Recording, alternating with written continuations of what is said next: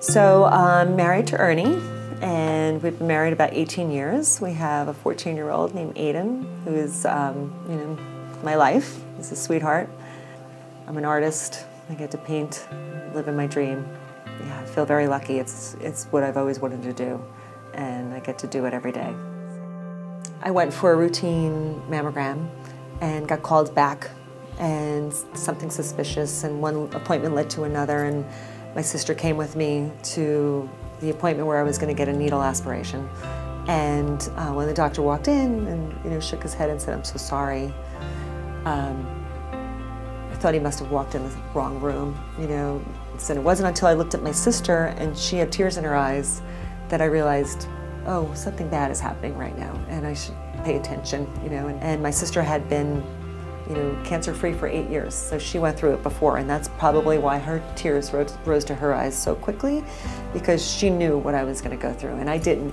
I just thought, okay, all right, we'll deal with this. It'll be okay. We'll be fine. And I saw her. I'm like, oops.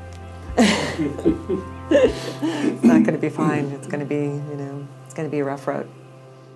I don't remember there being any discussion about whether to or not. I remember it being, this is what you have. It's stage 2A. There's lymph node activity. And so you're going to need to get chemotherapy. Emotionally, I was just trying to keep it together and keep a good attitude.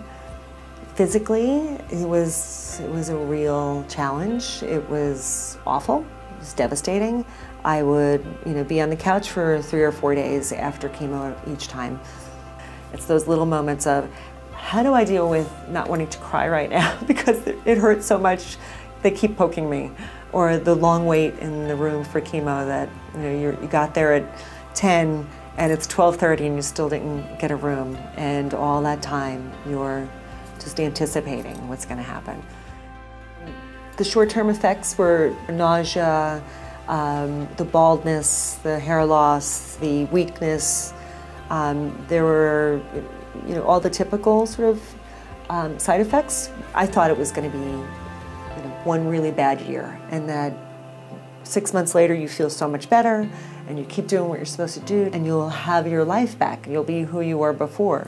But I'm going on 2 years now, and it's not exactly who I was before.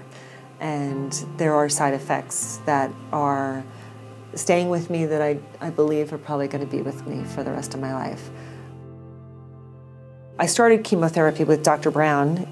He also was very cognizant of wanting to know who I was and what I did, and I told him I was an artist. And so having that background, when we were going through chemo every day, every time I'd check in with him first, and he'd say, "How are you feeling? What are your side effects?" And we'd go over it.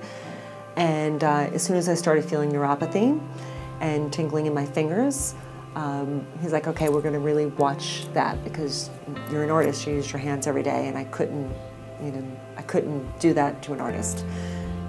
I was like, okay. And I didn't even realize that what he was talking about was that's a long term. I just thought, oh, temporarily he doesn't want me to not be able to use my hands the way I need to paint. And then when we stopped 4 weeks short, it was because he said, I can't take your ability to be an artist away from you. He said he couldn't live with himself if he did that. And I appreciated that because it would have been much more devastating. And still today, I feel my pinky and my ring finger on both hands are numb and tingly. I wish someone had told me early on that there were long-term effects to chemo. So I would have gone into this with a bit more understanding.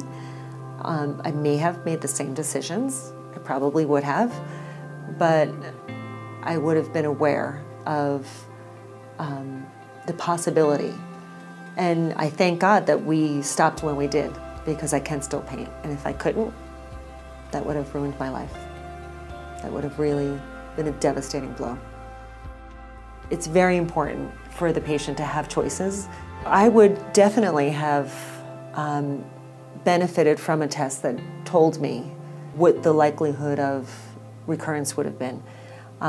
it would probably make me feel better knowing that that decision was based on more data and more science and more information, and not just do what automatically is done for someone like you.